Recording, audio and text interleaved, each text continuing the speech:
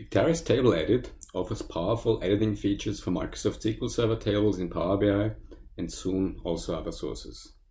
It requires an Acterys subscription that manages the writeback transactions and can be installed in 1 minute from the Acterys download area or soon from App Source.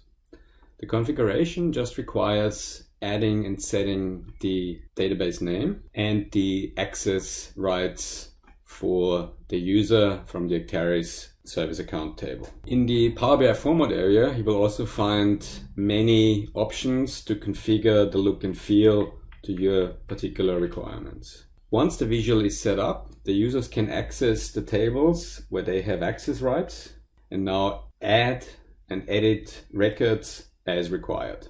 It also supports new features in Acterys like link dimension, where the entry is limited to specific items in another Acterys table. Specific row level user rights in SQL will also be taken into account.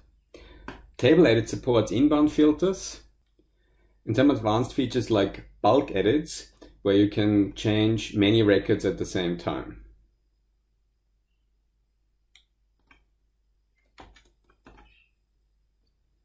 Table Edit supports server-side filtering, so it can handle very large tables with millions of records. To test it out, please start your subscription at acterys.com.